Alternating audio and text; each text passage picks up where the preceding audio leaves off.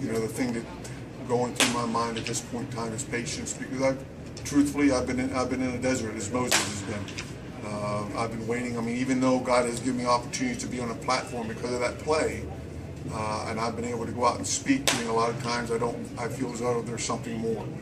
And you know, I've been waiting for that something more for quite a while, and just the patience aspect. And as I stated, I mean, that song Halo that talks about, I mean, if there's a road I should find, help me, or if there's a road I should walk, help me find it.